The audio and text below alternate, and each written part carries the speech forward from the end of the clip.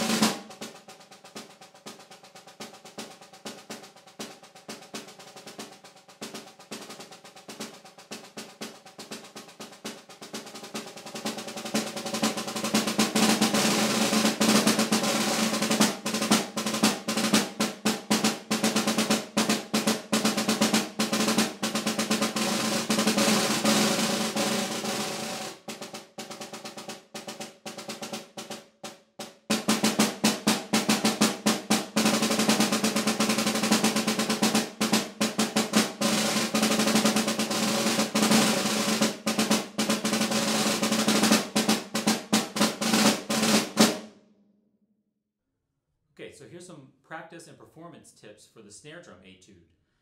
If you've started working through this already, you probably realize that it's in 5/8 meter, which can already pose a bit of a challenge in terms of counting as well as playing with a metronome.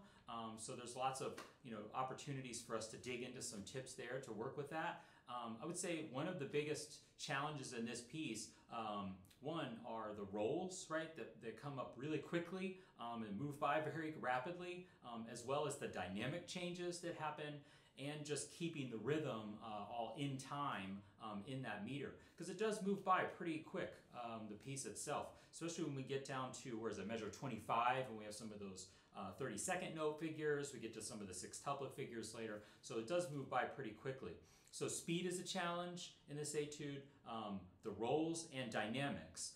So let's deal with some different things related to feeling the meter itself, playing some of the rhythmic material, and give you some ways to practice that. So when I'm practicing snare drum, I do like to, well, one, I like to wear earplugs if I'm indoors, in a small practice room or something, working one snare drum. It's definitely pretty loud. But I also like to turn the snares off. Practice pad work is also really terrific. So, if you don't have access to a drum all the time, practicing on a pad really, you can work through the rhythms, you can work through dynamics, you can work with a metronome, right, and do a lot of good work on a practice pad. But in the end, playing it on a drum definitely feels different, so I try to spend as much time on the drum as I can. So with that said, too, I like to play with the snares off because, well, for two reasons. One, it's less abrasive on the ears, right, than with the snares on.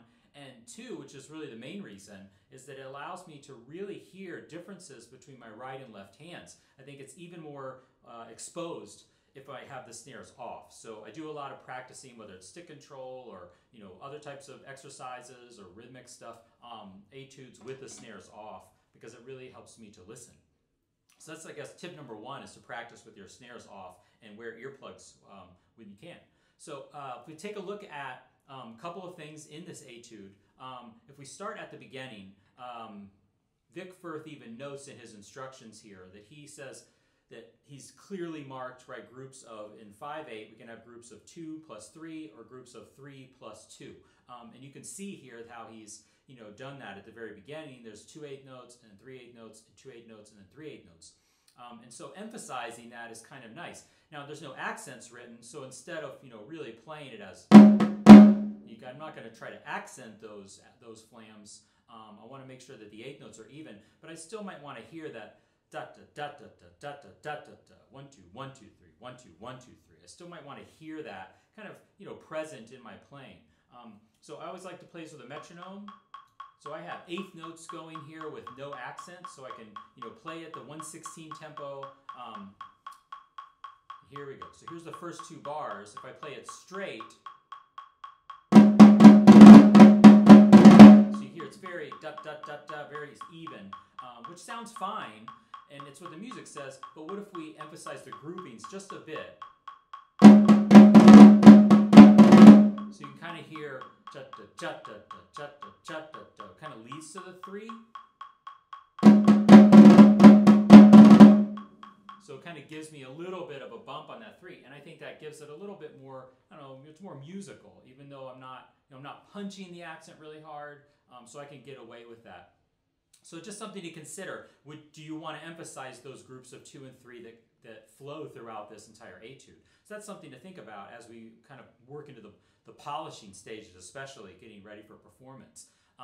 So then if we're really in the learning stage and we have a lot to consider and a lot to think about here, stickings become an issue, right? So this relates a little bit to the tempo that we're going to take it, because certain stickings work better slow than they do fast, as you've probably figured out.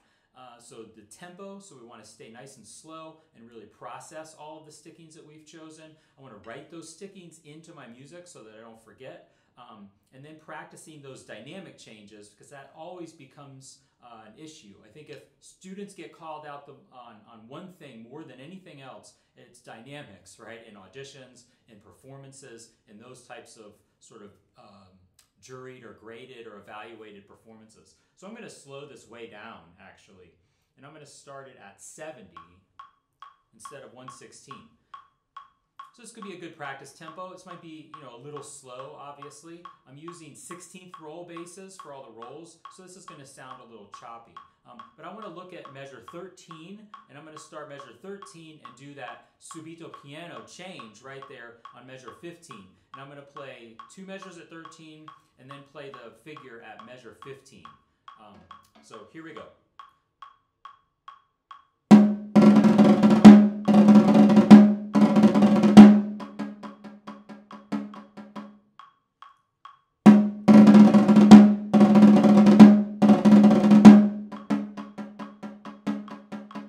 So why wouldn't I change to a different roll bass? Because that does sound very choppy.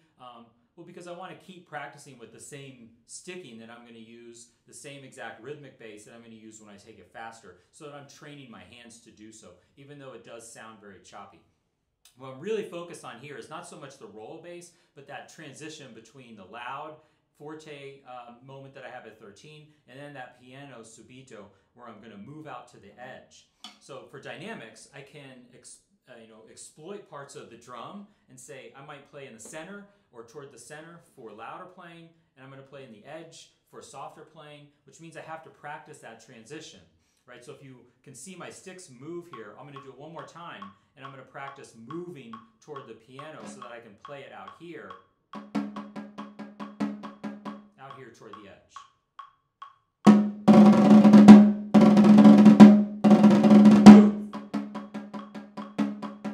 So you can see that I'm moving there right after that last 8th note that I play on measure 14. So I'm going to really practice that back and forth several times until it feels comfortable and feels natural to move out there and play soft. And that's going to help with that dynamic difference, that dynamic transition. When we look at the crescendo that comes up at measure 23, I'm going to practice moving back toward the center so that I can get to that fortissimo at measure 25, and I can be in the center for that moment. So speaking of measure 23, this is a good time to talk about the rhythmic part of this. One of the exercises I might play, I love to make exercises out of the music that I'm playing because I think that helps me learn it more accurately. So again, if I have this metronome on, I'm still at 70, so it is still slow. I'm thinking about triplets to 16th notes. This is a rhythm that gets distorted often, and this is one of those spots to really zone in on and practice so that you can play very accurately. So I'm just going to play it even for now, just to get the feel of da da da da da da da da da, just that back and forth.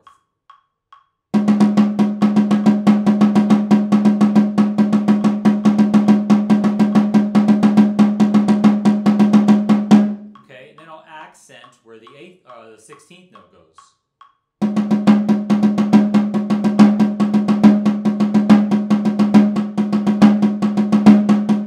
Careful that I don't play